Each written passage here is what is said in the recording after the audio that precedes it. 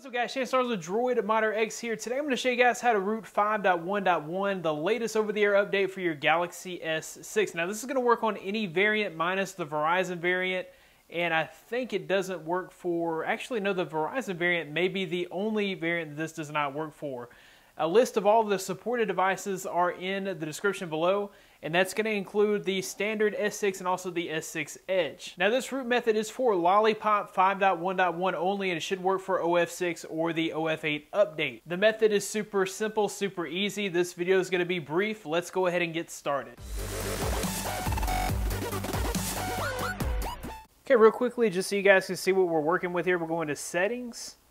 We'll go to About Device, and you see that I am on the T-Mobile variant of the S6. I'm running 5.1.1, and my version is OF6. Now, I tried to accept this update over the air, and because I was rooted with Custom Recovery installed, I was not able to accept that over the air update. It gave me a message saying that I had custom software. I'd need to take this phone to the store, but you can actually just Odin the update. So you can just flash the update file in Odin. I'll be sure to include a link in the description for this 5.1.1 update. Once you've installed the update, all you have to do is install the unified kernel. Okay, so you'll head to the link in the description. It'll bring you to this page on XDA. You're looking for the Unibase unikernel, and this is good for all variants, minus like the Verizon variant. So the Galaxy S6 and S6 Edge, FISK, LT, and W8 variants, and is for Lollipop 5.1.1 only, like we discussed earlier. So you'll just scroll down here and grab either the TeamWin Recovery flashable file or the Odin flashable file. If you're familiar with flashing things in TeamWin Recovery Project, or if you already have a custom recovery installed, then you don't need me to show you how to do this. But if you're on the stock over-the-air update and you just want to get root, I'll show you real quickly how to flash this in Odin. So go ahead and download that file. Okay, so on your phone, you need to go ahead and power it down.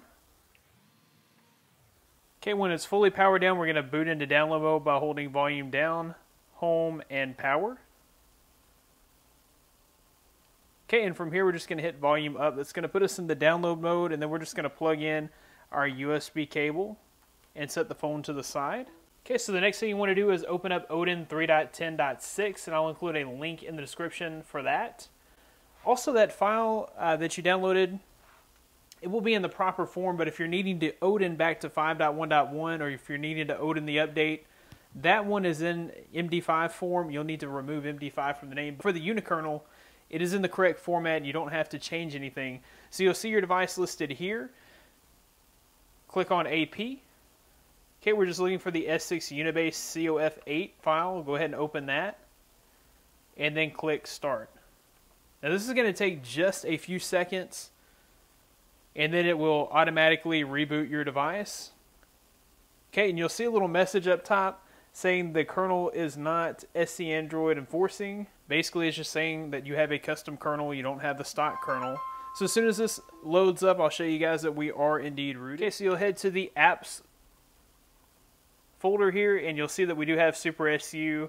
We'll go ahead and try root checker and see if we're rooted.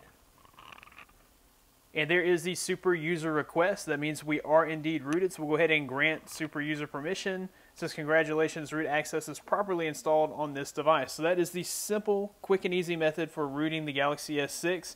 That's for all variants minus Verizon, of course.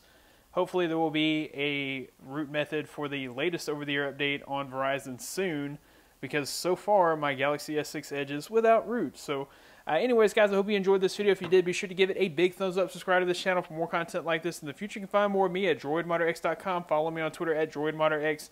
Thanks, guys, for watching. Be blessed. I'll see you in the next one.